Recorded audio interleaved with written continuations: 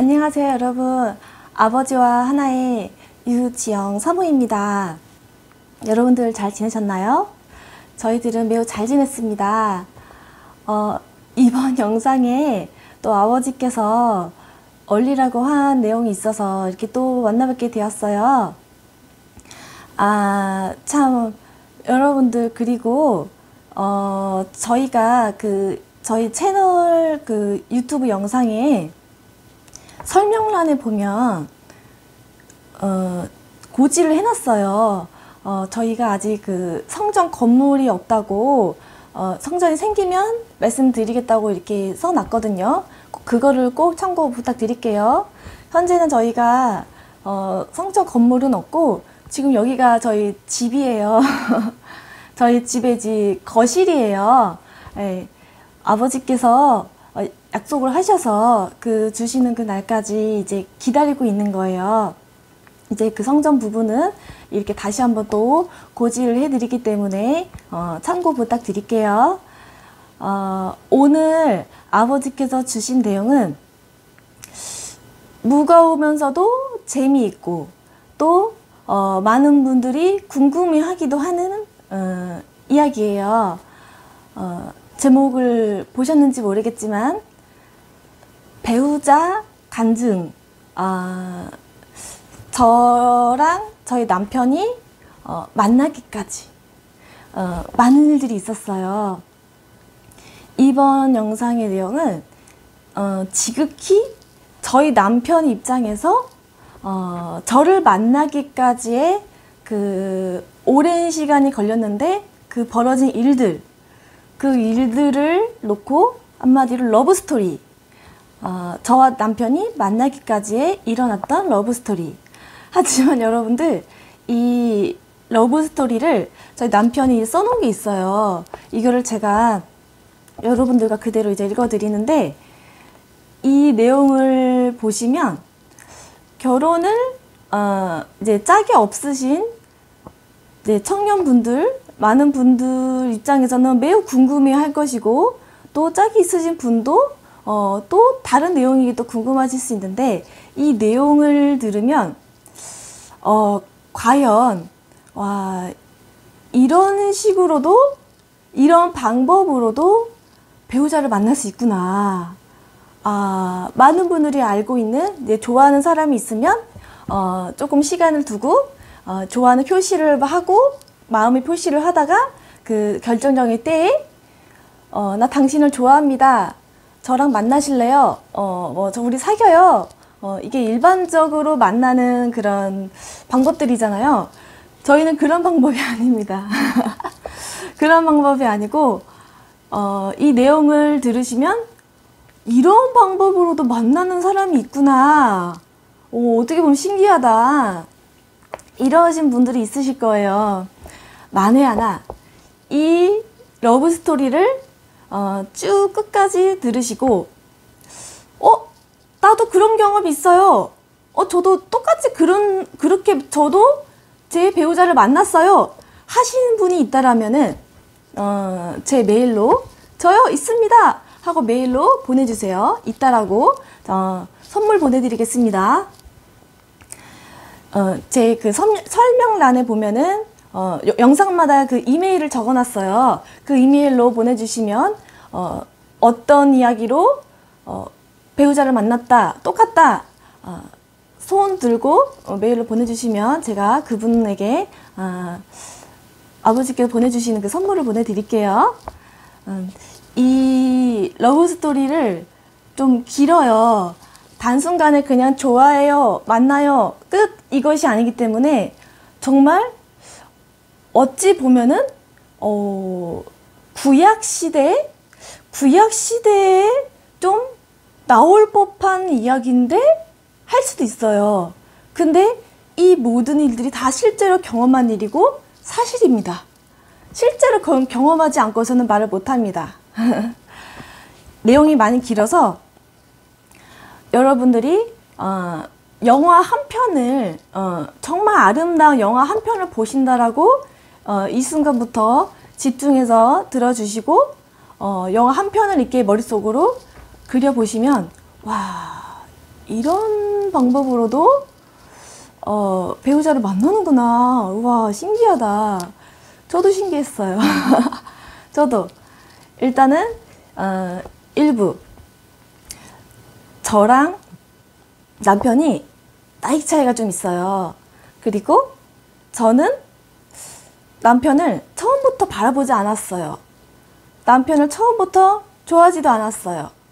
하지만 남편은 처음부터 저를 볼 때부터 좋아했고 저는 바라보지 않았어요. 궁금하시죠?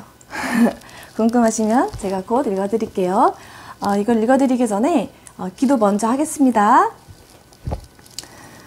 하나님 아버지 감사합니다.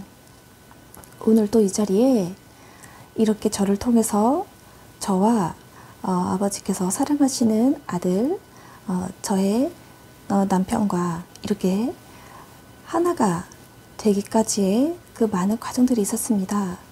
그 아름다운 그 과정들을 이렇게 많은 분들과 나누게 해주면 정말 감사합니다. 이 영상을 보는 많은 분들이 이 내용을 보고 이 영상을 보고서 아버지께서 그 영혼들에게 넣고자 하시는 말씀을 주시고자 하시는 그 모든 내용을 넣게 해주시고 깨닫게 해주시고 알게 해주세요.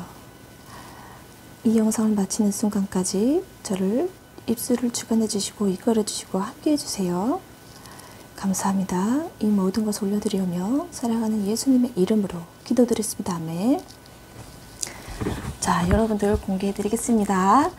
내용이 좀 길어요. 근데 이제 긴 만큼 특별한 러브스토리예요. 그만큼 영화 한 편을 본다라고 생각하고 집중해서 끝까지 한번 들어보세요. 왜 영화를 보시면 시간이 어떻게 가는지를 모르고 뭐 기본적으로 1시간, 2시간 정도를 그냥 끄딱 가잖아요. 그냥 깜빡할 사이 그냥 가잖아요. 그렇게 한번 들어보세요. 그대로 제가 남편이 쓴 글을 읽어드리겠습니다. 이 글은 2022년 2월 28일 유튜브를 통해 선보된 글입니다. 당시에는 아내와의 러브스토리라는 주제로 올려졌지만 하나님 아버지께서는 다시 영의세계 그리고 러브스토리라는 주제로 글을 일부 수정하게 하셨고 아버지와 하나의 제 아내를 통해 전하기를 원하셔서 이렇게 여러분들 앞에서 다시 만나뵙게 되었습니다. 여러분 안녕하세요. 저는 새마음교회 담임 목사 김경곤입니다. 제가 이 자리에 설 때까지 아버지께서는 저에게 많은 시험을 주셨습니다. 저는 원래 지옥 갈 자였기에 반드시 이 시험을 통과해야 했었고 시험은 아버지의 방법으로 제가 눈치를 채지 못하게 실질적으로 상황을 만드셔서 하셨습니다. 저는 어렸을 때부터 주님을 알고 있었지만 또한 음성도 들었지만 그것으로는 아버지의 나라로 가는 것이 결코 아니다는 것을 여러 시험들을 통해서 또한 아버지께서 주신 말씀을 통해 알게 되었습니다. 오늘 여러분께 전해드리고자 하는 내용은 영의 세계입니다. 또한 저와 제 사랑하는 아내의 러브스토리입니다. 이 기간 동안 저는 많은 시험을 받았고 또한 제 아내도 받았으며 동시에 여러 다른 분들도 함께 받았습니다. 사랑하는 여러분, 우리는 이 땅에 죄인으로 살고 있습니다. 우리가 이 땅에서 어떻게 각자의 살아가는 모양은 조금씩 다르더라도 최종적으로 아버지의 나라에 들어가기 위해서 세상과 싸워 이겨야 합니다. 하지만 결코 아버지의 도움이 없다면 우리는 세상과 싸워 이길 수 없고 아버지의 나라에 들어갈 수도 없습니다. 우리는 하나님 아버지가 없으면 아무것도 할 수 없는 그저 부족한 죄인입니다. 우리는 아버지와 모든 것을 주고 받으면서 서로 사랑하는 사이가 되어야 합니다. 사랑에는 여러 종류가 있는데 모든 사랑에는 아버지를 알게 되어 있습니다. 세상 만물이 아버지를 알도록 지어졌고 그곳에 아버지의 사랑이 또한 담겨져 있습니다. 저는 태어나서 누군가를 사랑해 본 적이 없습니다. 연애 경험이 없습니다. 누군가를 사랑한다 할지라도 어떻게 사랑해야 하는지를 몰랐었던 사람이었습니다. 사랑이라는 것조차도 무엇인지 잘 몰랐던 사람입니다. 저는 새마음교회를 섬기면서 김선영 목사님으로부터 이제 곧 배우자가 보일 것이다 라는 아버지의 응답을 받았습니다.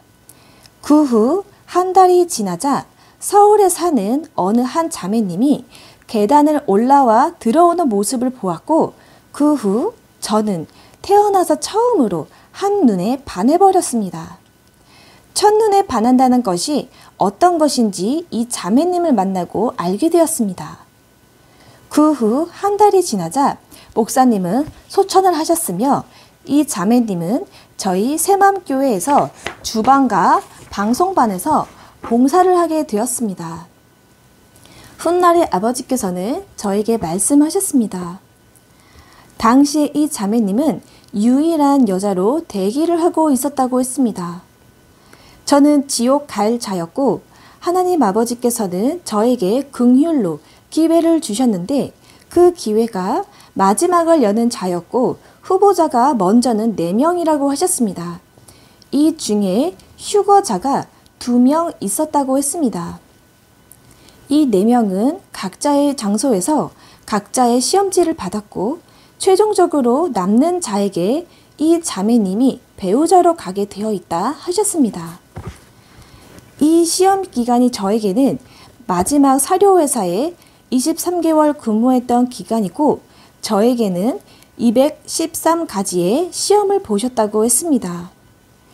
4명 중에 3명이 중간이 안 되어서 다 떨어지고 저만 남아 결국 이 자매님이 저한테 오게 되었다고 설명해 주셨습니다.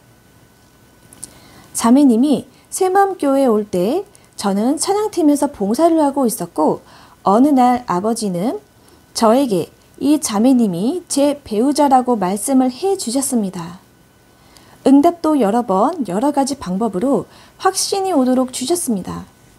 먼저는 자매님이 오기 오래전에 김선영 목사님과 어느 외부 남자 목사님께서 제 가슴에 손을 대시더니 하나님 아버지 말씀 대언을 해주셨습니다.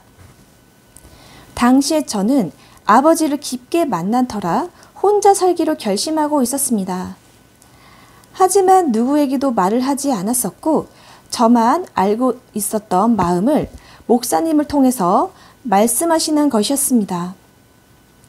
혼자 사는 것이 아버지의 뜻이 아니니 나보다 더 하나님 아버지를 사랑하는 사람을 구하라 하시며 저의 예비해둔 배우자는 저보다 더 하나님 아버지를 사랑하는 사람이고 사랑이 많은 자라고 하셨습니다. 그리고 아버지는 목사님을 통해 말씀하셨습니다. 저와 제 배우자가 함께 기도하는 모습이 얼마나 아름답고 기쁜지 모르겠다는 것이었습니다. 그리고 저에게는 네가 나를 사랑하니 너를 들어 쓰겠다고 하셨습니다. 그리고 어느 금요 철야 때는 제가 잠시 거주하던 충주에서 시흥 새마음교회로 올라오면서 아버지께 개인적으로 드린 말씀이 있었습니다. 아버지, 저는 제 아내가 밖에서 일 안 했으면 좋겠습니다. 그러니 저로 하여금 풍족하게 해주세요. 라고 말입니다. 그러더니 금요 예배가 끝나자 외부에서 오신 목사님께서 기도하시면서 통변을 해주시는데 저에게 하시는 말씀이 제가 교회를 오면서 아버지께 구한 것이 아버지의 마음이라는 것입니다. 하나님 아버지를 제외한 그 어느 누구에게도 아무 말도 하지 않은 상황이었는데 말이죠. 그리고 믿음은 좋은데 구하지 않는다고 하시며 노트에 적어놓고 구하라는 말씀을 통변을 통해 말씀해 주셨습니다. 그래서 집에 가자마자 아버지께 유지영 이 자매님을 제 배우자로 주세요 라고 노트에 써가며 계속 기도를 했습니다. 그 후 새마음교회는 김선현 목사님께서 소천하신 뒤에 다른 목사님들이 오셨고 남은 성도분들이 한 분 한 분 떠나기 시작했습니다. 어느 날은 교회에 섬기던 한 자매님이 교회를 떠나기 전에 개인적인 일로 선물을 주신다고 제작해온 말씀이 새겨진 수건을 새마음교회 청년들에게 주고자 커피숍으로 초대를 했습니다. 그리고 성도분들은 카페에서 한 사람씩 테이블 위에 바닥으로 말씀이 보이지 않게 뒤집어 놓여진 말씀이 새겨진 수건을 골랐습니다. 저도 하나님 아버지께 기도를 하고 골랐습니다. 그러자 저는 주의 말씀을 내 발의 등이요 내 길의 빛이니이다 를 고르게 되었고 이 자매님은 사랑은 오래 참고 온유하며를 골랐습니다. 그러자 이 자매님이 저한테 와서 말했습니다. 형제님, 그거 제 카톡 배경화면이에요. 라고 하는 거였습니다. 아, 그렇구나 하고 정말 기뻐했고 자매님은 뭐 고르셨나요? 하니 저는 이거 골랐어요. 사랑은 오래 참고 온유하며요. 그러자 저는 아, 그거 제 카톡 배경화면인데 하고 둘 다 신기해하며 깜짝 놀랐지만 저는 그때 알았습니다. 아, 이것도 응답이 있구나. 저는 이 자매님을 놓고 매일같이 기도를 했습니다. 기도할 때마다 그렇게 행복할 수 없었습니다. 어느 날은 찬양을 담당했던 형제님이 제가 박자를 못 맞춘다는 이유로 찬양팀에서 방송반으로 저를 보낸 일이 있었는데 마음이 정말 아팠습니다. 하지만 마음은 잠시였습니다. 왜냐하면 이 자매님이 방송반에서 봉사하고 있었는데 자매님과 둘이 나란히 앉아서 함께 예배도 드리고 카톡도 주고받고 하게 되었습니다. 이 자매님과 함께 있으면 꽃밭에서 예배를 드리는 것처럼 그렇게 황홀하고 기분이 좋았습니다.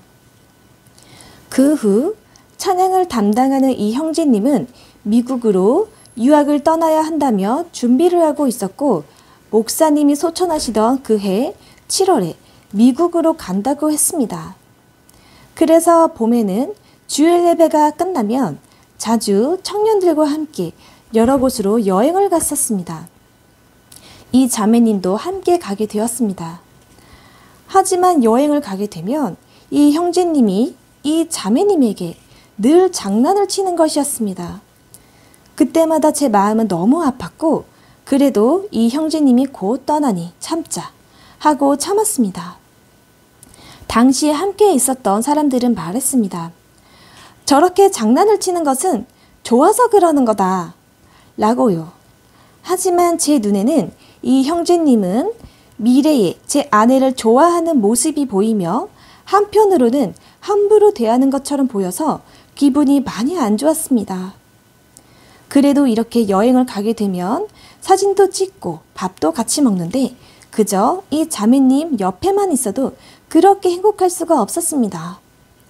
어떻게 저렇게 이쁘고 사랑스럽고 천사 같은 여성분이 11살이나 차이가 나는데도 내 나이가 된다니, 내 아내가 된다니 생각만 해도 기뻐서 춤을 추고 싶을 정도였습니다.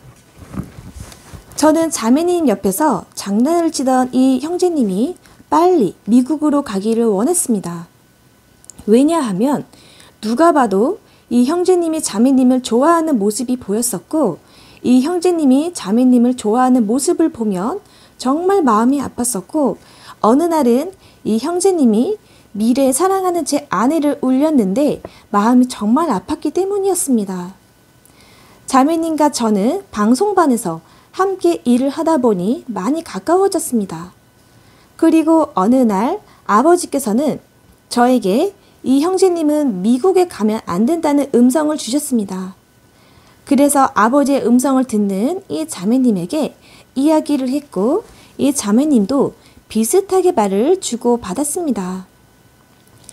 당시에 이 형제님과 미국으로 함께 유학을 떠나는 어느 자매님이 있었는데 이 자매님에게 이 형제님에 대한 아버지의 말씀을 전해드렸고 자매님만 알고 있어라 했지만 이 자매님은 이 사실을 이 형제님에게 이야기를 했다면서 울면서 저한테 이야기를 했습니다. 아무리 말려도 이 형제님이 저와 자매님한테 따지겠다는 것입니다. 떠나려 하는 사람한테 왜 낙담케 하냐는 내용입니다. 저는 이 형제님의 전화를 받았고 자매님한테는 연락하지 않았으면 좋겠다. 내가 한 것이다. 라고 했지만 이 형제님은 그럴 수 없다고 했습니다. 그래서 저는 다시 한번 미안하다. 라고 말을 하며 자매님한테는 전화하지 않았으면 좋겠다. 부탁이다. 라고 했지만 결국은 이 형제님은 자매님과 통화를 했고 이 자매님은 펑펑 울었습니다. 하지만 나중에 알았는데 이 형제님은 자매님에게 혼을 내기보다는 오히려 웃으며 대화를 하며 우는 자매님을 달래줬다고 했습니다. 이 글을 쓸 때 저는 어느 정도 수준으로 써야 할지 모릅니다.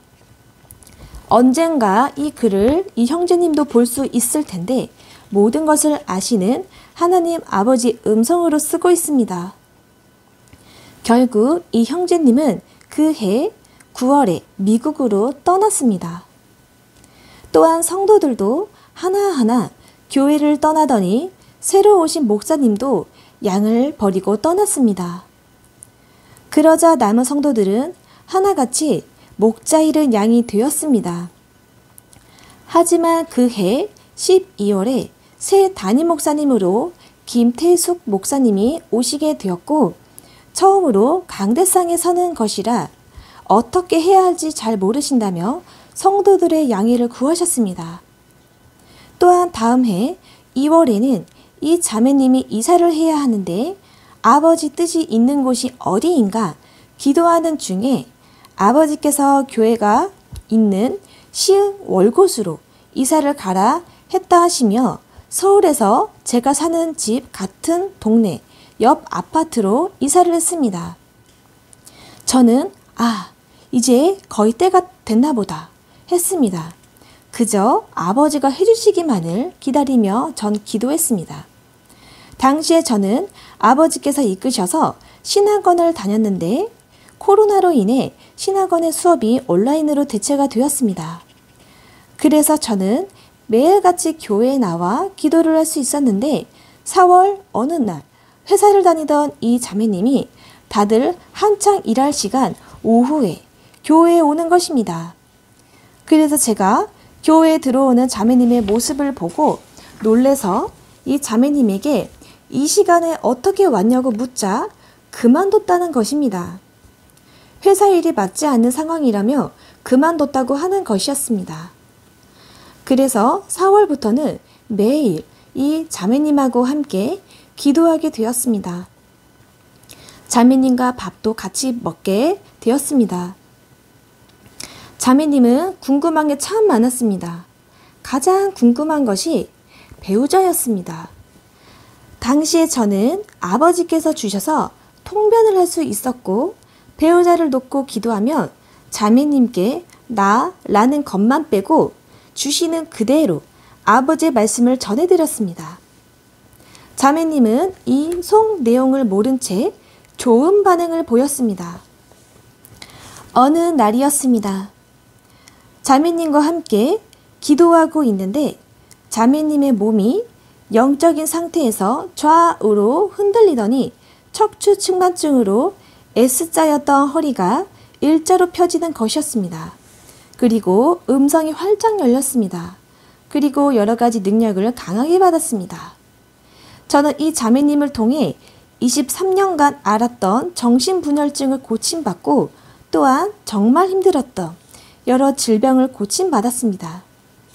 며칠 후에는 저에게도 기도 중에 아버지께서 불을 주셨는데 음성이 예전하고는 확연히 달라졌습니다.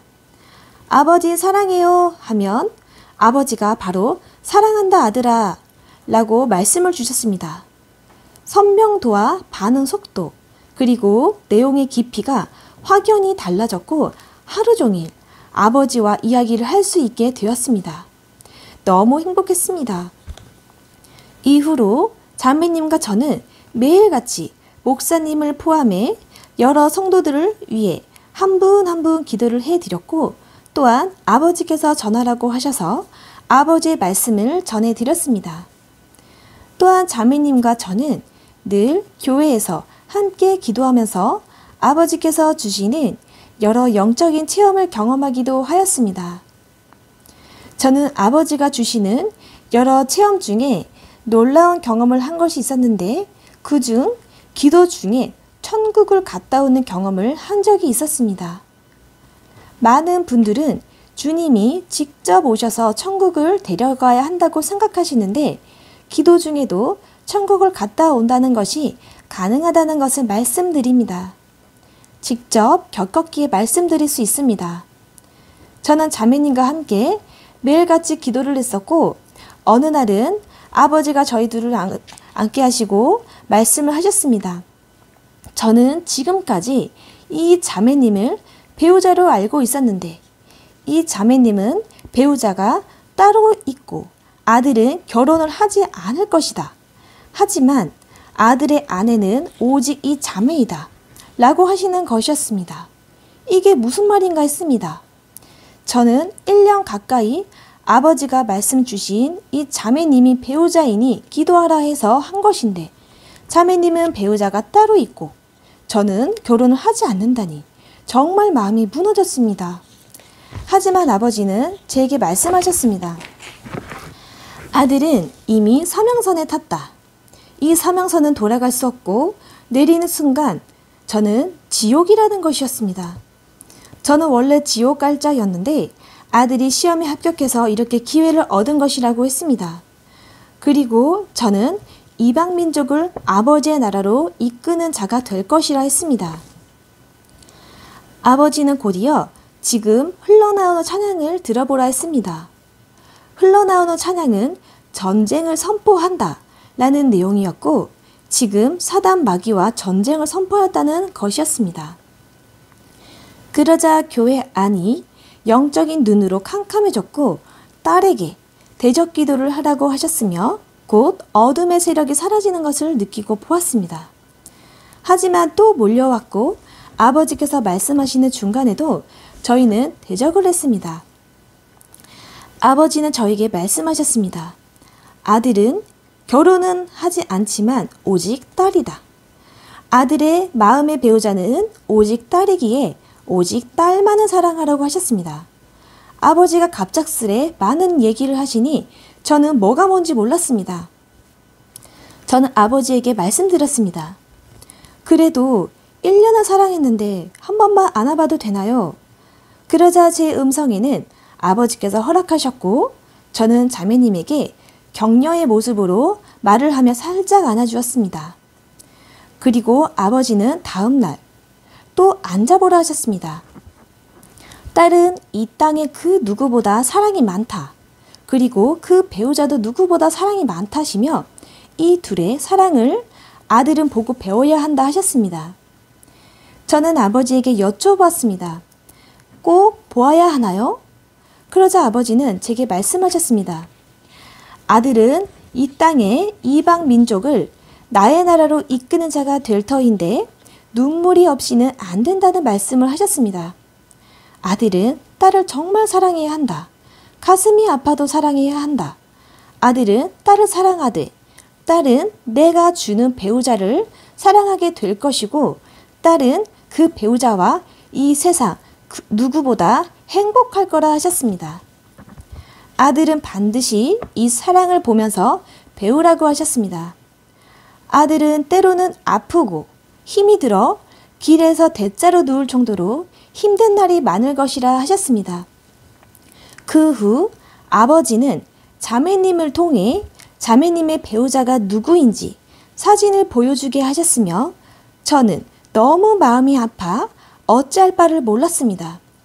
그 사진 속 배우자는 찬양을 담당했고 자매님을 울렸고 저에게 박자를 못 맞춘다고 소리가 안 나는 마이크를 주고 어떤 곳에서는 대머리는 찬양에 설 수 없다고 했던 자매님보다 2살 더 많은 자매님을 좋아했었던 형제님이었습니다. 아버지는 저에게 말씀하셨습니다. 아들은 언제든 힘들면 말을 해라. 그러면 나는 다른 사람을 찾을 것이다. 이 마지막의 핵심은 사랑인데 아들은 사랑이 부족하다. 그러니 이 둘을 통해 사랑을 채워 넣을 것이다. 하셨습니다. 하지만 이 형제님이 없는 시간에도 아버지께서는 자매님의 사랑을 여러 상황으로 여러 방법으로 알게 해 주셨습니다. 어느 날 잠을 자고 있는데 새벽에 아버지가 깨우시더니 말씀하셨습니다. 딸이 울고 있다. 저는 왜요? 하고 여쭤보았습니다. 그러자 아들 때문에 울고 있다 하셨습니다. 제가 너무 불쌍해서 운다는 것이었습니다. 그리고 아버지는 자매님이 어떻게 울고 있는지 똑같이 체험을 시켜주셨습니다. 저는 태어나서 가슴이 미어지고 숨을 못 쉬는 정도로 이렇게 울어본 적이 없었습니다. 아버지께서는 자매님이 울면 저도 깨우셔서 그 마음을 느끼게 그리고 울게 하셨습니다. 저는 김은현의 아버지께라는 찬양을 들으며 일주일을 계속 밤마다 집에서 울었습니다. 아버지는 저에게 딸의 사랑을 보았냐며 이 땅에 누구보다 사랑이 많다 하시며 딸은 새마음교회에 반드시 필요한 주춧돌이라 하셨습니다. 저는 자매님만 보며 눈물이 나는데 멈추지를 않았습니다. 하지만 그거 아십니까? 아버지도 함께 우신다는 것을요. 어느 날 제가 방송반에서 눈물을 펑펑 쏟고 울고 있는데 누가 우는 느낌이 나는 것입니다. 나보다도 더 세게 우는 느낌이었습니다. 저는 아버지에게 아버지는 왜 우냐고 말씀을 드렸고 저는 내가 울면 아버지도 함께 우는 것을 알고 울음을 참기 시작했습니다. 아버지께서 저에게 배우자에 대해 말씀하시고 그 후 일주일 후 저녁에 자매님과 저는 함께 기도를 하고 있었는데 새마음교회를 떠났던 어느 집사님이 동료 집사님 한 분을 데리고 예배당 안으로 들어오시는데 두려움이 온 예배당을 꽉 채우는 것이었습니다. 온 몸이 오싹했고 처음 느껴보는 두려움이었습니다. 자매님과 저는 예배당을 나갔는데 제 옷을 강대상 앞자리에 놓고 온 사실을 알았습니다. 아버지는 제게 말씀하셨습니다. 아들은 들어가지 마라. 그리고 딸이 들어가서 옷을 가져오라는 것이었습니다. 그러자 자매님이 들어갔고 자매님이 나오자 말을 했습니다. 함께 온 동료 집사님이 의자에 앉아서 머리를 뒤로 한 채 주무시고 계시는데 보는 순간 정말 죽은 송장처럼 영화에서 나올 법한 장면으로 자고 있다는 것이었습니다. 저와 자매님은 교회를 나왔고 저는 자매님을 집으로 데려다 주는 지나가는 트럭이 살아있는 것처럼 무섭게 느껴졌고 자매님과 제가 동시에 보고 느꼈습니다. 다음 날 아침에 자매님과 통화를 하는데 자매님의 목소리가 갑자기 두 개로 들리더니 온몸에 두려움이 몰려오기 시작했습니다. 저는 나가! 나가! 대적을 했고 큰 소리로 외치기 시작했습니다. 숨을 쉴 수 없는 두려움이 온 몸을 감쌌고 문 밖에서는 무언가 웅성웅성하고 소리가 났는데 귀신인 줄 알고 더 크게 나가! 나가! 하고 목청이 터져라 외쳤습니다. 이후 화면에는 자매님이 모자를 쓰고 와서 초인종을 눌렀는데 저는 귀신인 줄 알고 절대 열어주지 않았습니다. 자매님의 말에 의하면 나가! 나가! 소리가 모든 집들이 다 들릴 만큼 복도 안을 가득 채울 정도로 크게 들렸다고 했으며 집 문 앞에는 관리사무소 직원분들께서 서 있으며 아파트에서는 민원이 들어오기 시작했다고 했고 심지어는 관리사무소 직원분이 문 앞에서 경찰과 통화를 하고 있었으며 경찰을 부르기 직전의 상황이었다라고 했습니다. 그러자 자매님이 때마침 와서 관리사무소 직원분들에게 금방 일 마무리 된다고 제가 알아서 하겠다고 했는데 관리사무소 직원분들은 지금 민원이 들어와서 피해를 주고 있어서 오늘까지 진정이 안 되면 경찰을 부르겠다고 말씀하셨다고 했습니다. 그래서 자매님은 직원분들에게 알겠다며 오늘 안으로 해결 안 되면 말씀드리겠다고 하고 직원분들은 가셨다고 했습니다. 자매님은 알고 있던 여러 목사님들에게 전화를 걸어 상황이 좋지 않다고 급하게 도움을 청했었고, 많은 목사님들은 대수롭지 않게들 여기셨지만 그나마 그 중 한 분이 기도하시더니 어떻게 들어왔는지 모르지만 한 맺힌 여자 귀신이 제 머리 위에서 지옥으로 데려가려고 작정하고 있다고 했습니다. 제가 이 내용을 아버지께 여쭈어보니 경곤이 너 내가 오늘 반드시 지옥으로 데려갈 거야 했다 했습니다. 자매님은 이 말을 듣고서 아버지에게 눈물 콧물을 흘리며 온 힘을 다해 본인이 대신 지옥 갈 테니 저를 살려달라고 애원하며 기도를 간절히 했다고 했습니다. 그러자 저는 오후 4시까지 나가! 나가! 만 크게 외쳤고, 밖에서는 제가 있는 힘껏 외치는 정도로 정말 크게 들렸다 했습니다. 하지만 4시 이후로 숨이 쉬어지기 시작했고 평안이 찾아오기 시작했습니다. 그리고 이때까지 자매님의 전화를 절대 받지 않았는데 그 이유는 자매님에게 전화가 오면 귀신 목소리로 들렸기 때문입니다. 그리고 오후 11시에 다시 전화가 왔는데 자매님 목소리로 들렸고 자매님이 저보고 당장 집에서 나오라는 것이었습니다. 저는 자매님을 만났고 교회로 갔습니다. 교회로 가니 얼마나 포근하고 따뜻한지요. 이것이 아버지의 온기구나 라는 것을 알았습니다. 자매님과 저는 강대상 앞에 가서 기도를 했고 이어서 아버지가 제게 말씀하셨습니다. 오늘 아들이 지옥에 갈 뻔했단다. 내가 마귀가 아들을 데려가지 못하도록 잡고 있었고 딸이 생명을 다해 대신 지옥에 가겠다고 목숨을 내놓고 간절히 기도해서 아들이 오늘 여기에 올 수 있었다는 것이었습니다. 아버지는 딸의 마음을 봤는데 정말 지옥에 갈 생각이었다고 말씀해 주셨습니다. 그리고 제게 말씀해 주셨습니다. 아들은 심각한 죄를 지었단다. 네? 저는 말했고 아버지는 제가 간음죄를 지어서 오늘 같은 일이 생겼다는 것이었습니다. 딸은 남편이 따로 있는데 사랑하는 마음을 갖고 포옹을 하는 것은 간음을 하는 것이라 하는 거였습니다. 저는 아버지께 말씀드렸습니다. 아버지가 허락해 주셨잖아요. 그러자 아버지는 제게 말씀하셨습니다. 아들이 음성을 잘못 들었단다. 저는 아버지께 말씀드렸습니다. 아버지는 저에게 음성을 믿고 나오라고 하셨는데 이러면 어떻게 음성을 믿고 나갈 수 있냐고요.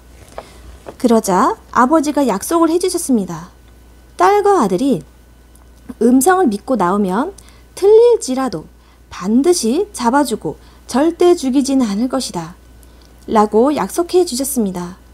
이후 저는 자매님에게 손이 스칠까 항상 주의를 했고 어쩌다가 조금이라도 스치면 온몸이 바들바들 떨렸습니다. 자매님과 저는 교회를 가기 위해서 늘 어느 장소에서 만났으며 그때마다 저는 자매님을 위해 자매님이 좋아하는 초콜릿 종류를 사서 기다렸습니다.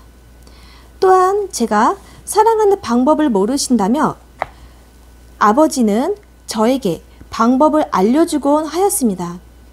예를 들어 초콜릿을 그냥 들고 가지 말고 다이소에서 자그마한 손가방을 구입을 해서 넣어 가게 하셨고 자매님이 오기 전에 손을 흔들어 봐라. 누가 오면 반갑게 맞아 주어야 한다 하셨습니다. 자매님은 저의 그 모습을 보더니 웃겼는지 웃으며 인사를 했습니다. 자매님과 저는 교회에 가서 매일 기도를 했고 주님은 김태숙 목사님 사부님의 꿈에 나타나 네가 양육하는 양의 기도의 소리가 얼마나 아름다운지 모르겠다. 그들이 무엇을 하든 간섭하지 말고 내가 알아서 할 것이니 너는 기도만 하라 라고 하셨다며 목사님이 말씀을 전달해 주셨습니다. 자매님과 저는 함께 기도를 했고 기도를 하면 영적 체험을 많이 했습니다. 온 몸이 뜨거워지고 몸이 굳고 가벼워져 둥둥 뜨는 체험, 또한 내 몸에서 무언가 나가면서 몸이 뒤로 밀쳐지는 것, 손과 발이 없는 것처럼 감각이 없이 기도가 되고 손에 깁스를 한 것처럼 손을 움직일 수가 없고 손에 무언가 뜨거운 공이 느껴지고 또한 흰 볼이 입 안으로 들어오고 흰 볼 안으로 내가 들어가고 하는 등 많은 체험들을 했고 또한 천사가 저와 자매님에게 기름을 부어주는 것을 보았습니다. 그리고 시간이 지나자 교회에 성령의 불이 붙고 생명수가 가득 차고 불이 하늘로 치솟는 모습을 보게 됐고 어둠의 세력이 교회 안으로 함부로 들어오지 못하는 것을 보았습니다. 하지만 어떤 어둠의 세력은 이 불을 뚫고 들어왔고 숨어서 지켜보고 있었는데 아버지께서 알려주시면 나사렛 예수의 이름으로 대적하고 쫓아냈습니다. 또한 아버지는 저와 자매님에게 많은 능력을 주셨고 어느 날은 저에게 오늘은 아들이 2시간을 기도하면 치아가 새 것으로 바뀔 것이다 라고 하셨습니다.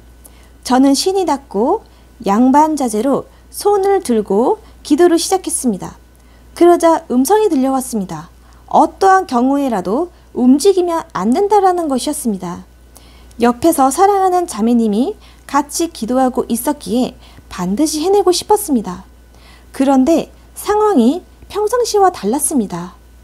코에는 벌레가 있는 것 같이 가렵고 다리에는 허벅지에서 쥐가 나는 것처럼 끊어질 듯한 통증이 심해져 갔으며 30분 정도가 지나자 울고 싶었고 아버지께서 갑자기 아들아, 아들은 할 수 있어 하시는 거였습니다.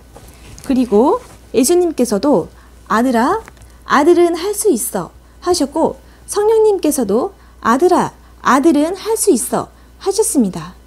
저는 상황의 심각성을 인지했고 30분이 지나자 저는 울고 있었습니다. 저는 아버지에게 나 살려달라고, 너무 힘들다고 살려달라고 애원을 했습니다. 코는 가렵고 다리의 통증은 더해져 갔습니다. 그 후 1시간이 지나자 자매님이 제 등 뒤에 오더니 등으로 제 등을 받쳐주었는데 아버지께서 자매님에게 아들을 도와주라고 하셨다 했습니다. 저는 아버지, 나 살려줘. 나 너무 힘들어. 주님, 나 너무 힘들어. 살려줘. 성령님, 나 너무 힘들어. 이렇게 살려달라고 애원을 했습니다. 그 후 2시간이 차자 됐다 했으며 저는 일어나지 못했습니다. 한쪽 다리를 쓸 수가 없었습니다. 이것이 아들의 시험이었고 떨어지면 탈락이었다 하셨습니다. 내가 아들의 허벅지 근육을 당겼다. 그리고 점점 좋아질 것이다 라고 하셨습니다. 하지만 일주일 동안 한쪽 다리를 질질 끌고 다녔습니다. 사랑으로 이겨냈다 했습니다. 사실 포기하고 싶은 마음이 많았지만 사랑하는 자매님이 옆에 있는데 창피할 것 같았습니다.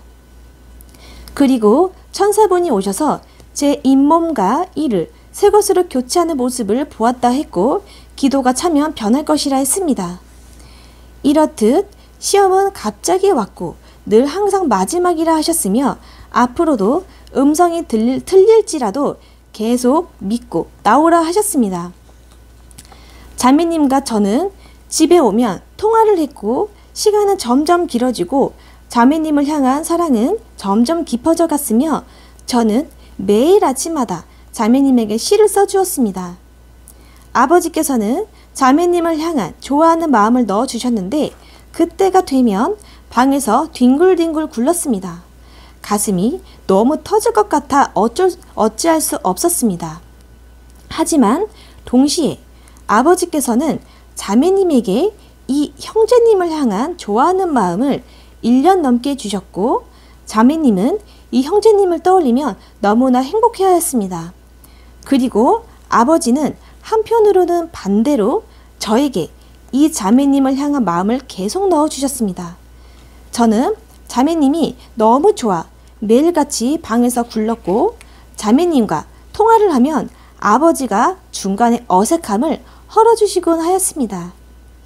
아버지가 자매님을 향한 마음을 더 넣어주시곤 했습니다. 그러던 어느 날 자매님과 통화를 하는데 갑자기 통화가 끊어졌습니다. 저는 자매님에게 통화를 다시 했고 하지만 자매님을 받지 않았습니다. 그리고 얼마 뒤에 통화가 됐는데 자매님의 목소리가 변해져 있었습니다.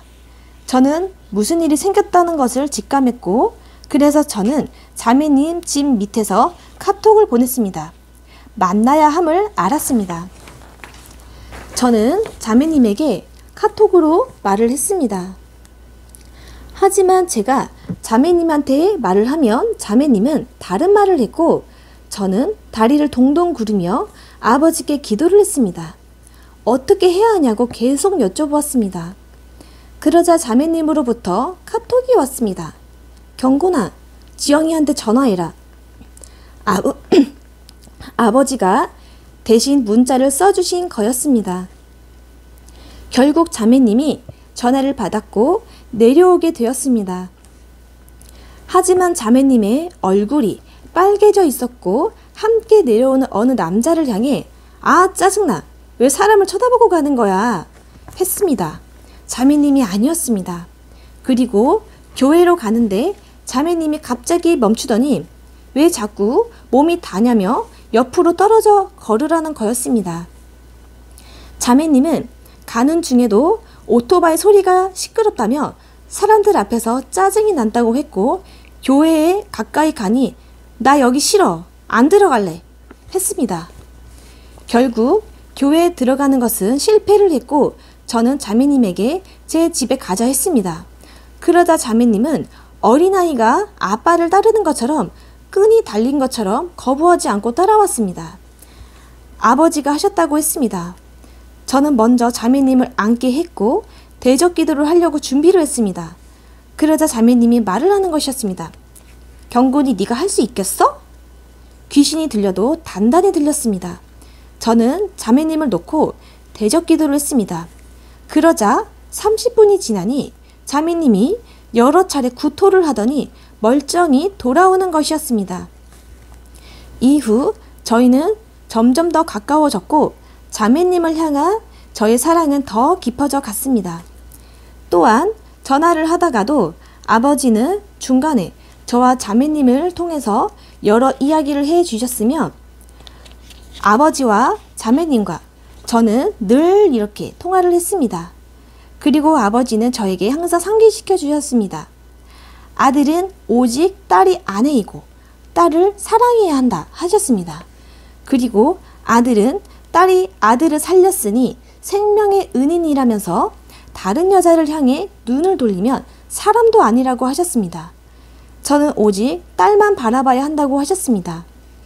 이후 자매님은 한 번 더 귀신에 들렸고 아버지께서는 저를 통해 고쳐 주셨습니다. 또한 저는 아버지의 은혜로 제게 아버지께서 상황을 두셨는데 딸을 조금이라도 사랑하지 않으면 그것이 죄가 되어 어둠의 세력이 합법적으로 들어오는 통로가 된다 하시며 영안을 활짝 열어 그것을 보고 느끼게 하셨습니다. 저는 이 귀신 들림으로 죽음을 경험했기에 이것이 얼마나 무서운지 알았고 어떠한 경우에도 자매님을 향한 사랑의 마음을 유지하려 애를 썼습니다. 하지만 아버지는 저에게 시험을 주시면서도 많은 훈련을 병행하셨습니다. 자매님에게는 배우자가 이 형제님이었고 아버지께서는 자매님에게 이 형제님을 사랑하게 하시며 1년을 넘게 마음을 주시고 여러 가지로 응답을 주시고 전화 통화를 통해 사랑의 마음을 느끼게 하셨습니다. 그리고 저에게는 이 자매님을 1년 넘게 짝사랑하게 하시며 늘 기도하게 하셨습니다. 때로는 자매님이 이 형제님과 통화하는 모습을 보게 하셨으며 가슴이 찢어지는 마음을 경험하게 하셨습니다. 그럼에도 제게는 아버지께서 주신 말씀이 있으니 저는 자매님을 향한 사랑하는 마음을 잃지 않았어야 했습니다. 더군다나 매일 아침마다 자매님을 향한 좋아하는 마음을 방을 뒹굴도록 주셨기에 전화하는 모습을 보면 이겨내지를 못했습니다. 그러자 저에게는 어둠의 세력이 들어오는 것을 느끼며 상황이 심해지면 자리를 떠나 기도하게 하셨습니다. 그때는 잘 몰랐습니다. 이 장치가 저에게는 아픔이었지만 때론 힘들어 울었지만 저를 살리고자 하는 아버지의 사랑이었다는 것을요. 저는 훗날에 이 사실을 알았을 때 아버지께 모든 것이 감사하고 죄송스러웠습니다. 아버지는 저에게 딸만을 사랑하라 하셨기에 그렇게 순종할 수밖에 없었고 아들의 생명의 은인이니 당연히 그렇게 해야 한다 했습니다. 또한 딸을 사랑하는 것이 아들이 교만으로부터 벗어날 수 있다 하셨습니다. 딸이 없다면 아들은 일반 대형 교회의 타락한 목사와 다를 바가 없다고 하셨습니다. 이후 어느 날부터 교회에서는 자매님을 핍박하기 시작했습니다. 목사님과 어느 집사님을 통해 방해가 시작되었는데 자매님이 이 두 분을 통해 교회에서 많이 울었습니다. 아버지는 교회에 가지 않게 하셨고 대신 온라인으로 예배를 드리게 하셨습니다. 당시만 해도 저는 화장실을 제대로 못 갔습니다. 왜냐하면 영안이라는 것은 보이는 것만이 아니고 느끼는 것도 포함이 되는데 두려움이 너무 세게 느껴졌습니다. 자매님은 두려움이 크게 느껴져 화장실조차 혼자 가지 못하는 저에게 수호천사가 되어 주었습니다. 어느 날은 아버지가 대장마귀와 졸개마귀의 대화 모습을 보여주셨는데 내용이 이랬습니다. 경곤이는 저 수호천사만 없으면 된다. 그러니 너희는 수호천사에게 가서 공격을 해라. 그러자 졸개마귀가 그럼 대장님이 가보세요. 라고 하는 것이었습니다. 아버지께서 자매님은 영적 담대함이 저보다 훨씬 강하고 사랑이 많아 함부로 덤비지 못하고 어둠의 세력이 공격하다가는 뼈도 못 추린다고 하셨습니다. 저는 생각보다 많은 부분이 자매님보다는 대적 능력이 약했습니다.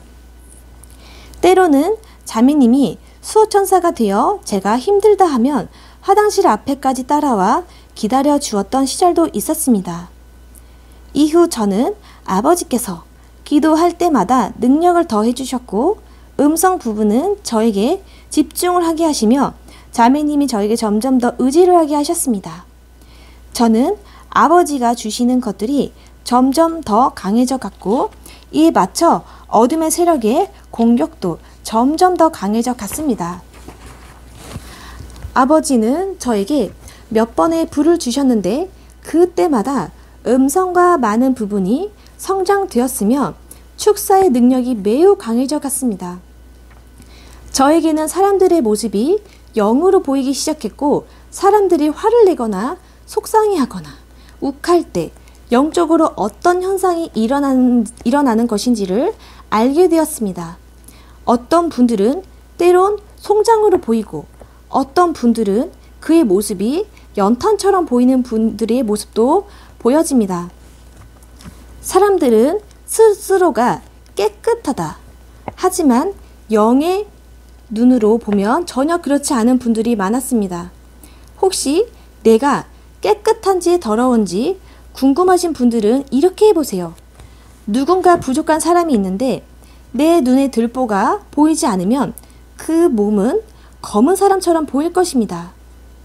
누구나 깨끗하여지고 싶으나 나를 먼저 죽이지 않고 세상 것으로 가득하면 결코 온전히 깨끗해질 수 없습니다. 저에게는 자매님이 생명이라 아버지는 늘 말씀을 하셨습니다. 아무리 다른 사람을 쳐다봐도 자매님보다 이뻐 보이지 않았습니다. 우리 서로는 많은 부분 함께했지만 각자가 바라보는 시선이 달랐습니다. 저는 자매님을 바라보고 자매님은 아버지가 말씀 주신 배우자만 바라보았습니다. 어찌 보면 이 모든 것들이 성경적이지 않을 수 있지만 아버지는 진리이시며 창조주 하나님이시기에 말씀하시는 모든 것이 사실이 되었습니다. 또한 모든 것이 시험을 치러야 하는 장이라 하셨으며 딸과 아들이 순수하고 나를 사랑하기에 이 모든 것을 믿고 나올 수 있었다고 하셨습니다. 저는 자매님과 여러 날을 함께 했으며 아버지가 이끄시는 대로 나아갔고 아버지는 저에게 말씀을 해 주셨습니다. 아들은 딸이 좋니? 저는 네 라고 했고 아버지는 제게 말씀하셨습니다. 딸의 배우자는 이 형제란다. 그리고 아들은 결혼을 안 한단다. 다만 아들이 내 말만 따라온다면 내가 딸을 아들에게 주리라 하셨습니다. 그리고 아버지는 제게 말씀하셨습니다. 아들아, 난 아들의 약점을 누구보다 잘 안다. 그러자 저는 뭔데요? 여쭤보니 아버지께서는 지영이 라 말씀하시며 아들은 딸이면 끝난다 말씀하셨습니다. 그래서 아버지는 늘 제게 말씀하셨습니다. 말 안 들으면 지영이를 이 형제한테 보내버린다. 저는 그때마다 아버지께 알겠습니다. 말 잘 들을게요. 하곤 하였습니다. 아버지는 저와 많은 이야기를 하셨고 그것을 기뻐하셨습니다. 때론 누워있을 때 아빠는 딸이 좋아 내가 더 좋아? 그럼 아버지는 딸과 아들 똑같이 좋다 하셨습니다. 저는 아버지께 여쭤보았습니다. 저는 어떤 사람인가요? 그러자 환상을 보여주시며 말씀하셨습니다. 꽃 기린을 보여주시며 아들은 고난을 받은 자이다. 그리고 무궁화를 보여주시며 아들에게는 일편단심의 마음이 있다. 그리고 나를 만나고자 하는 마음이 나의 마음에 흡족하게 정말 많단다 하셨습니다. 저는 여러 시험을 봤습니다. 제가 모르는 시험이 있기에 얼마나 많은지 모르겠습니다. 다만 이것이 저에게는 천국과 지옥을 걸고 시험을 받기에 매 순간 최선을 다했습니다. 그리고 하나님 아버지께 모든 것을 맡겼습니다. 당시에는 몰랐지만 아버지가 알려주셨습니다. 저는 4명 중에 한 사람으로 선택이 되었고 그 후에는 최종 아버지 합당한 자로 남는 자가 아버지의 마지막 쓰임을 받기로 되어 있다고 하셨습니다. 어느 날 아버지는 제게 말씀을 하셨습니다. 곧 딸 앞에서 몇 가지 시험을 볼 텐데 이것을 합격하면 딸을 주시겠다 하셨습니다. 시험이 어렵고 두 번째가 훨씬 어렵다고 하셨습니다. 당시에 아버지는 몇몇 시험들을 주셨고 저는 최선을 다해서 순종하며 시험을 임했습니다. 어느 날이 되자 자매님에게 이 형제님으로부터 전화가 왔습니다. 이때 아버지는 제게 말씀하셨습니다. 상대방이 전화를 하면 지켜보는 것이 예의이고 사랑이라 하시면서 딸의 모습을 보라 하셨습니다. 당시에 자매님은 이 형제님을 보았었고 아버지께서는 자매님에게 저의 단점을 보게 하셨다 하셨습니다. 저는 아버지께 제가 어떻게 해야 이것을 해낼 수 있을까요? 라고 아버지께 여쭈었고 아버지는 말씀하셨습니다. 딸을 사랑해라. 그것이 사는 길이다. 하셨습니다. 저는 계속 웃으면서 지켜보려 애를 썼고 가슴이 찢어지는 한계에 다다르자 아버지는 후회한다 하시며 말씀을 주셨습니다. 저는 1시간 이상 이를 지켜봤고 전화가 끝나자 다음 시험이 있을 것이다 라고 하셨습니다. 저는 이 자매님을 정말 사랑했습니다. 저의 첫사랑이자 그저 천사같이 이쁘고 귀엽고 속이 깊고 마음도 정말 이쁘고 사랑스러웠습니다. 그런데 이 형제님과 통화하는 두 사람의 모습이 너무도 행복해 보이자 저는 생각했습니다. 아, 이 자매님이 나한테 오는 것보다 이 형제님한테 가는 것이 행복하겠구나. 그리고 아버지께 고백했습니다. 아버지, 자매님을 형제님에게 주세요. 그리고 어느 날 아버지는 저에게 앉아보라 하시며 이 형제님을 놓고 통변을 해보라 하셨습니다. 저는 이 형제님을 놓고 통변을 했고 통변이 시작되자마자 아버지께서는 말씀하셨습니다. 이 자는 옳은 삶을 살지 못한단다. 그리고 이 형제님이 지옥에 간단다 하셨습니다. 그리고 저 또한 들림을 보장받지 못한다 하시며 저희의 가족은 저와 연결이 되어 있어 모두가 지옥에 간다 하셨습니다. 그러시더니 아들은 선택을 하라 하셨습니다. 이 형제님과 아들과 아들의 가족 중 선택을 하면 그 자를 구원시켜 주시겠다는 것이었습니다. 저는 형제님과 제 가족을 구원시켜 주세요. 제가 지옥에 갈게요. 라고 했습니다. 그러자 아버지께서는 지옥에 대해 자세히 설명 주시며 이래도 지옥에 갈 거니? 3번을 말씀하셨고 저는 아버지가 10번, 100번을 말씀하셔도 제 대답은 같다고 하였습니다. 저는 자매님만 보면 눈물이 났고 나보다는 형제님이 더 잘 맞는다고 생각해서 이 선택을 했습니다. 아버지는 한 영혼의 목숨을 바꿀 정도의 사랑이 있어야 된다 하셨습니다. 그리고 시험은 결코 만만치가 않았습니다. 어느 날 아버지는 저와 자매님을 제 신학원 처장님에게 보내셨습니다. 곧 내가 조용기 목사를 데려갈 것이다. 그리고 그를 사람들 앞에서 살릴 것이다. 하셨습니다. 그리고 처장님한테는 이 사실을 말씀드리고 도움을 청하라고 하셨습니다. 저는 처장님과 약속 날짜를 잡고 자매님과 함께 처장님을 만나러 갔습니다. 그리고 처장님과 이야기 도중에 곧 아버지께서 조용기 목사님을 데려가신다고 하십니다. 그리고 많은 사람들 앞에서 저희를 통해 살리신다 하셨습니다. 라는 말을 하려는 순간 갑자기 입이 멈추더니 처장은 받지 못한다 하셨습니다. 그리고 여기까지 하고 집에 가거라 라고 하셨습니다. 그리고 정말 결국 조용기 목사님은 2주 후에 소천하셨고 아버지께서는 저희 둘을 이끄시고 여의도 순복음교회에 가게 하셨습니다. 하지만 아무리 찾아봐도 조용기 목사님의 몸이 어디에 있는지 알 수 없었습니다. 학교 반장님에게 물어봐도 순복음교회 관리자에게 물어봐도 전부 아무도 모른다고 했습니다.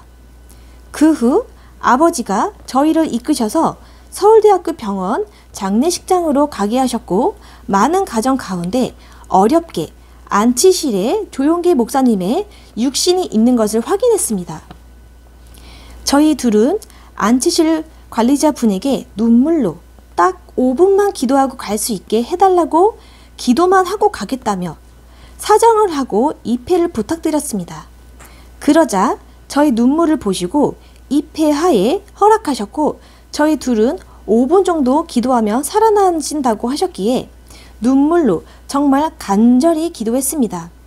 기도 중에 됐다 하셔서 저희는 나와서 살아나기까지 기다리며 지켜보고 있었습니다. 하지만 조용기 목사님은 살아나시지 않으셨고 아버지는 이것이 딸과 아들의 마지막 자격 시험이다 하셨습니다.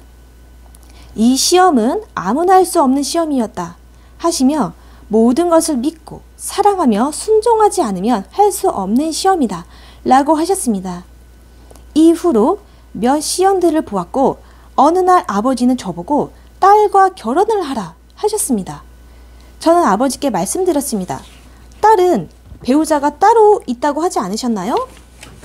여러 번 여쭈었습니다. 하지만 아버지께서는 내가 아들에게 내가 주는 시험들을 다 통과하면 딸을 주겠다는 것을 알지 않냐고 하시며 응답이라고 하셨습니다. 확증도 여러 가지로 정말 많이 주셨습니다. 하지만 저에게는 여러 가지 저만의 상황들이 있었기에 아버지께 말씀드렸습니다. 아버지의 뜻이 딸과 결혼하는 것이 맞나요? 그러자 아버지께서는 지금까지 시험들은 딸을 사랑하지 않았으면 결코 통과하지 못할 것이었다 라고 하였습니다. 그리고 또한 아들이 최종적으로 나의 시험을 통과했기에 딸이 아들의 아내가 되어야 한다고 나중에 말씀 주셨습니다. 하지만 자매님께서는 저를 생각하는 마음이 이렇다 하셨습니다. 나이도 많고 자기 스타일이 전혀 아니라서 남자로 보지 않고 마음에 두지 않았다 했습니다. 또한 아버지께서 자매님에게 이 형제님을 향한 마음을 1년 넘게 주시고 여러 방법으로 배우자로 응답도 주셨기에 저를 향한 마음은 남자로서의 마음이 아니었다고 했습니다. 그러던 어느 날 신기하게도 자매님이 이 형제님에 대한 마음이 사라지고 저와 함께한 추억들이 떠오르며 제가 배우자라고 하시는 마음이 든다며 자매님은 제가 나이도 많고 자매님의 스타일과 반대되는 사람이었고 응답 또한 그 형제님으로 받았었지만 여러 과정으로 아버지의 인도하심에 결국 저를 보게 되고 저라고 확인을 받았다 하셨습니다. 그리고 저희 둘은 이성으로 만나게 되었습니다. 또한 하나님 아버지께서는 저희에게 말씀하셨습니다. 이로써 딸과 아들은 내가 짝지어주는 부부이니 서로 부부로서 사랑하라 하셨습니다. 어느 날 자매님이 골방에서 기도를 하고 있는데 환상을 봤다 했습니다.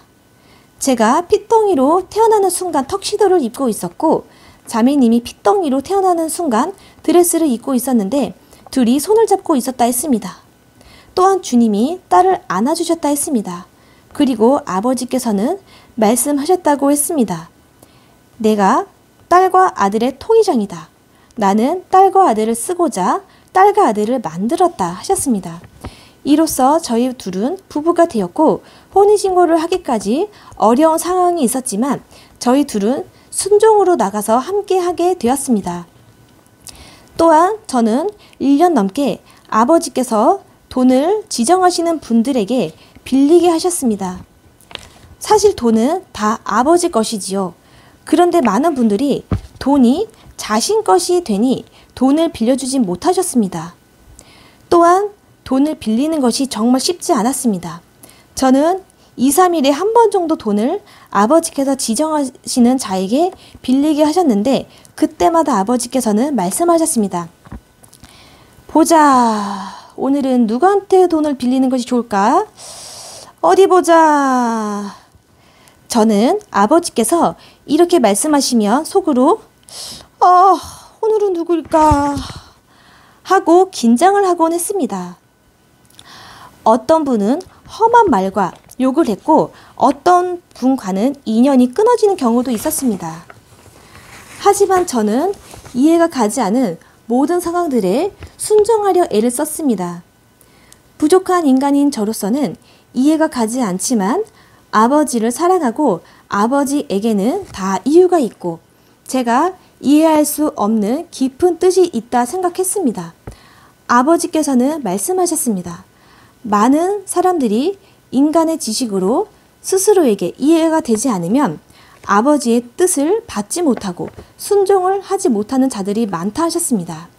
우리는 아브라함의 이야기를 잘 알고 있습니다.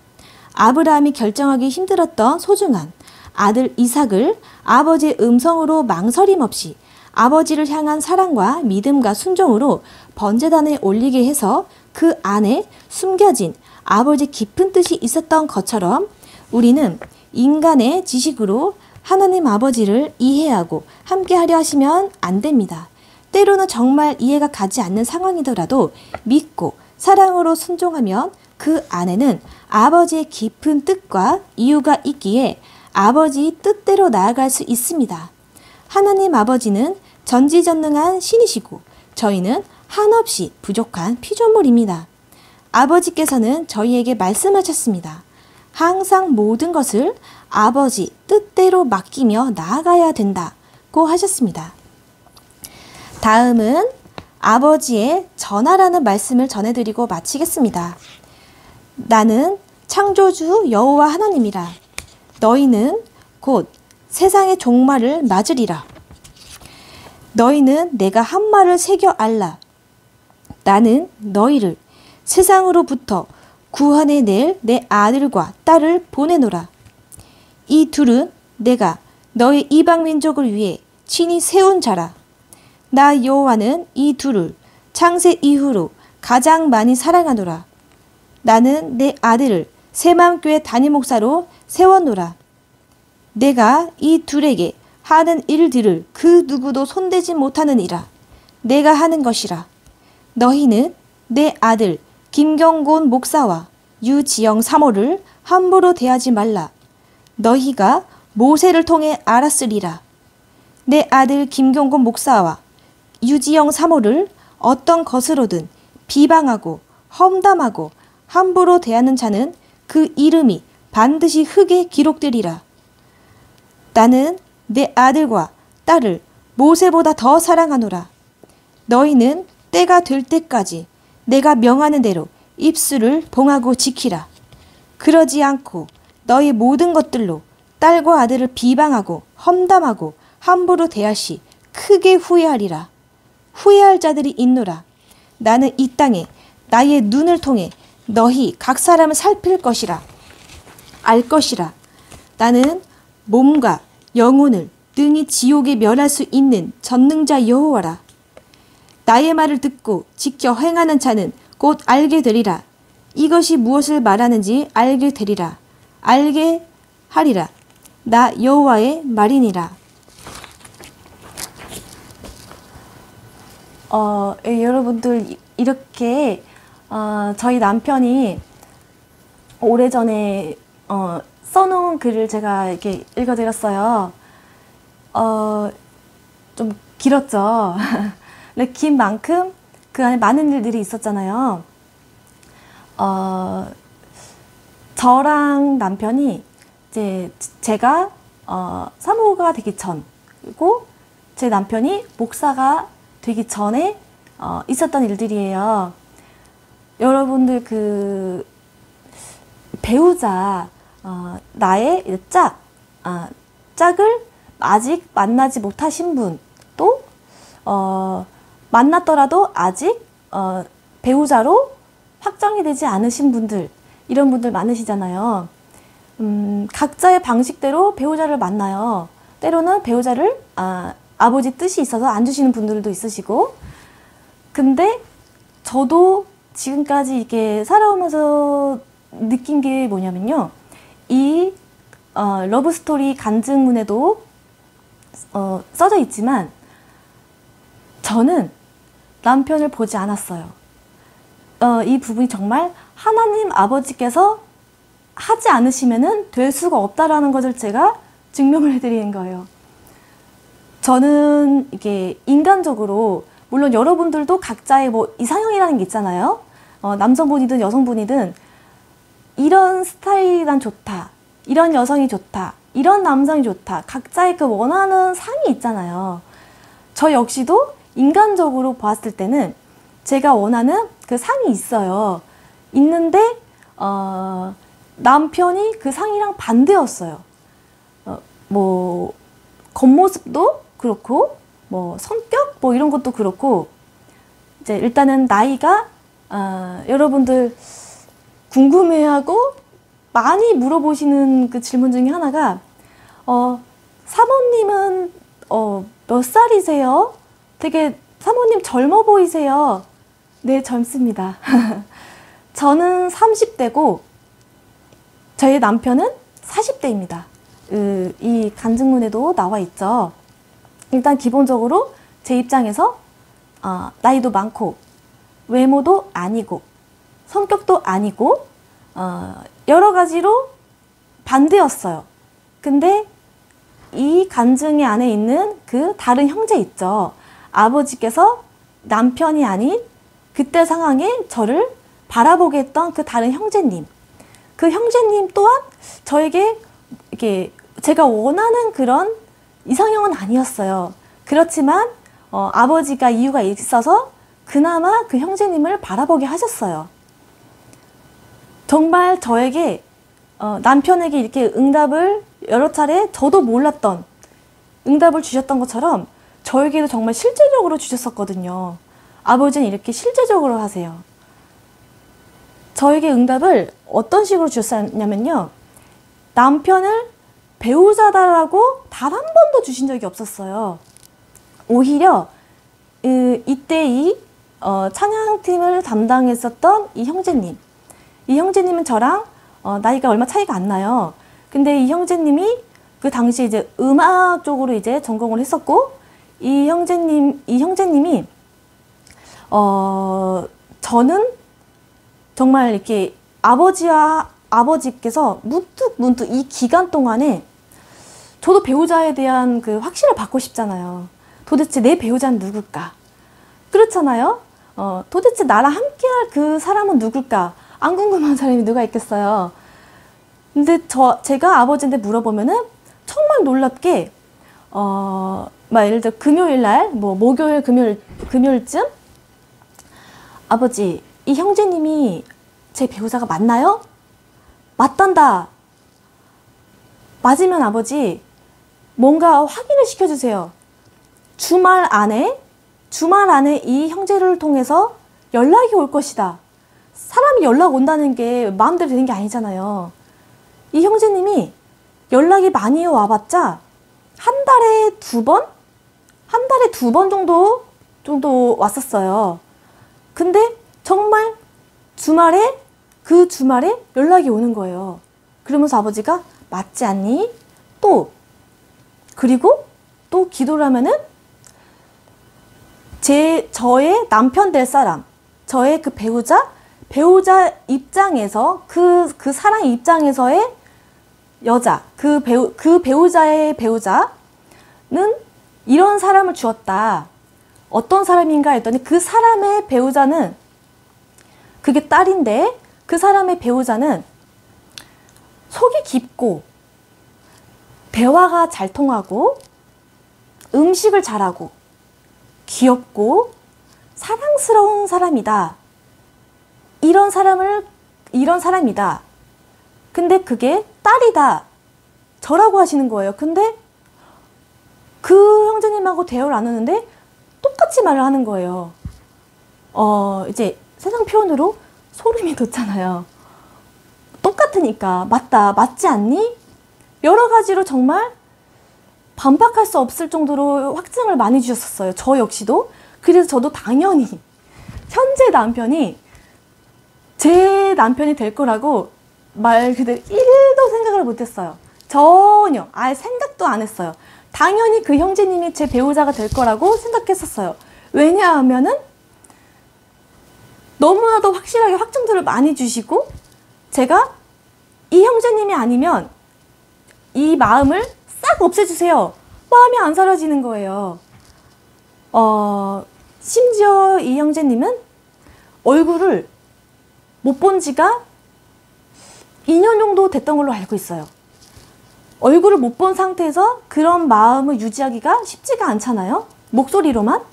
그런데도 불구하고 저에게 이 형제님이 너의 배우자다. 많이 확정을 주시고 놀랍게 저에게 당연히 이 형제님이다. 무조건 그렇게 알고 있었어요. 당연히. 무조건 확신이고 확정을 저한테 지었었어요. 그렇게 말씀을 하셨었고 근데 정말 갑자기 이 형제님이 그 마음을 아버지 주셨던 것이 갑자기 내려놔지는 거예요. 사라지는 거예요.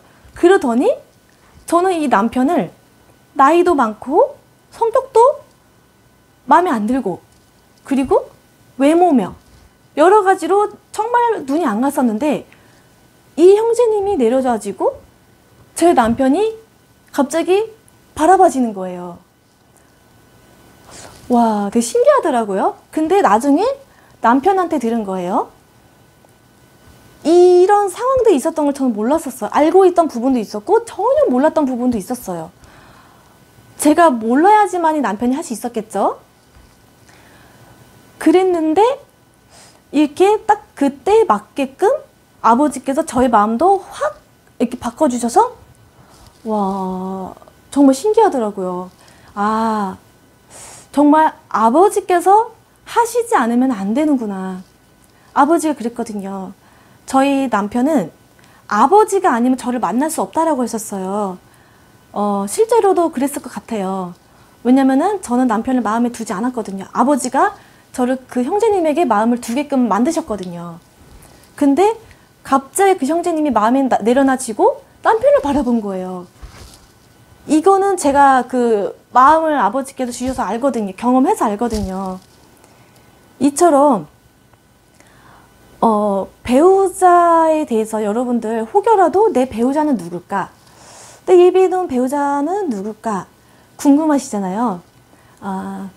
아버지께 간절히 기도하고 혹여라도 뭔가 말씀을 주시면은 그것을 놓고 붙잡고 아버지께서 주시는 대로 무조건 그냥 순종하고 가세요. 그게 무엇이든 무조건 순종하고 가세요. 아셨죠? 이 순종이라는 것이요, 여러분들, 내가 이해가 되면 순종을 안 하고 이해가 돼야지만 순종을 하고, 그게 아니에요. 인간이 뭘 알아요. 그냥 무조건 순종해야 돼요. 아브라함 봐요. 아브라함이 그 이삭을 드렸을 때 누가 봐도 그거 하나님 음성 아니야. 어떻게 하나님의 아들을, 그거 하나님 음성 아니야. 실제로 그런 사람이 있었어요. 그거 하나님 음성 아니라고 여기는 자가 있을 거라고 그렇게 말하는 형제님들이 있었어요. 근데 보세요. 아시잖아요. 아브라함 그 안에 아버지의 그 놀라운 그 계획이 있으셨다라는 거. 근데 아브라함은 이거 사단이 주는 음성 아니야? 이게 아니라 그냥 꼭 했어요. 여러분들 오늘 이렇게 또 색다른 내용의 이 영적인 세계와 결부되어 있는 저와 남편이 만나기까지 그 러브 스토리, 제가 분명히 말씀드렸죠. 초반에 이 러브 스토리를 듣고 저도 그런 게 똑같은 경험으로 배우자 만났습니다 라고 저요 하는 사람들은 제 설명란에 그 이메일이 있다고, 그 이메일로 보내주시라고, 그럼 제가 그분에게 선물을 보내드린다고 했어요. 여러분들 반드시 그 이 배우자를 놓고서 아직도 배우자가 없거나 혹여라도 뭐 이성 친구가 있거나, 근데 그 이성 친구가 있더라도 아버지의 그 분에게 맞는 뜻이 있는 배우자가 아닐 수가 있어요. 그러니까 인간의 마음으로 좋아, 멋있어 해서 만나는 경우도 있거든요. 반드시 여러분들 배우자를 만날 때는요, 각자에게 아버지께서 뜻하시는 그 계획이 있는, 예비해 놓은 그 배우자가 있어요. 설령 인간적으로 봤을 땐 내가 마음에 안 들지라도, 만약에 성격도 나랑 좀 안 맞아, 또 외모도 내가 원했던 스타일이 아니야. 저 보세요. 제가 인간적으로 원했던 그런 모습이 아니었다고 했잖아요. 근데 배우자가 됐잖아요. 이처럼 내가 맞는, 그 아버지께서 나에게 정해주시는 그 뜻하시는 그 배우자가 있거든요. 여러분들이 그 배우자를 아버지께 기도를 하고 응답을 주시면 그대로 무조건 순종하고 가세요. 만나요. 설령 내가 원했던 사람이 아닐지라도 아버지께 뜻하시는 분이니까 감사히 받으세요. 제가 그런 적이 있었어요. 저의 인간적으로는 또한 또 아버지께서 하신 거로는 이 형제님이 완벽한 그런 이상형은 아니었지만 그래도 그나마 그럭저럭 그렇게 뒀었는데, 이게 이 형제님이 어쨌든 저에게 있었는 배우자가 아니었잖아요. 이것처럼 아버지께서 각자에게 결혼을 아직 안 하신 분들, 배우자가 없으신 분들에게는 다 아버지께 정해주신 그 뜻이 있는 배우자가 있기 때문에 꼭 그 배우자를 만나세요. 마음에 안 들더라도, 마음에 안 드는데, 싫은데, 내가 원했던 그런 이상형이 아닌데 할지라도 아버지께서 주시는 그 귀한 배우자니까 감사하게 받고 사랑하세요. 그게 최고입니다. 그래야만 합니다. 아셨죠? 이렇게 여러분들 오늘 이렇게 저와 남편이 만나게 되고 지금까지 이게 하나가 된 이 계기, 궁금했던 분이 또 꽤 계시더라고요. 근데 아버지께서 또 이렇게 나누게 하셨어요. 이거를 토대로 배우자에 관련돼서 또 기도를 하시고, 이렇게 안에 담겨있는 이 내용을 토대로 또 아버지께서 여러분들에게 각자 또 행하시는 그 일들을 각자에 맞게끔 순종하면서 아버지를 사랑하는 그 마음으로, 믿음으로 나아가시기를 바라겠습니다. 오늘 이렇게 여러분들하고 이렇게 웃으면서 한편으로는 또 재미있는 이야기, 또 어떻게 보면은 놀라운 이야기, 어떻게 보면은 또 묵직한 이야기, 이런 이야기들을 나누게 돼서 저도 정말 좋아요. 행복해요. 되게 좋아요. 여러분들 또 다음 영상에는 또 아버지께서 또 어떤 걸 주실지 몰라요. 아버지께서 주시는 그 내용들 토대로 그냥 저는 그 내용들만 올려야 돼요. 다음 내용은 어떤 내용을 주실지 모르겠지만 또 아버지께서 주시는 내용을 가지고 또 여러분들과 또 만나 뵙겠습니다. 여러분들 그래도 기도는 해야 되니까 기도는 하겠습니다. 하나님 아버지 감사합니다. 오늘 이렇게 영상을 통해 많은 분들에게 저와 아버지의 사랑하는 아들, 저희 남편에게 하나가 되기까지 이 이야기를, 놀라운 이 과정들을 전하게 해주셔서 감사합니다. 이 영상을 통해서 아버지께서 많은 분들에게, 각자에게 전하고자 하는 그 내용들을 각자에 맞게끔 넣어주세요. 그리고 아버지께서 원하시는 그 모든 것들을 그 분들에게 인도해 주세요. 아버지께서 합당한 그 길로 인도해 주세요. 정말 감사합니다, 아버지. 이 모든 것을 올려드리오며 사랑하는 예수님의 이름으로 기도드렸습니다. 아멘. 여러분들 그럼 오늘 여기까지 하고요. 또 다음 영상에서 뵙겠습니다. 여러분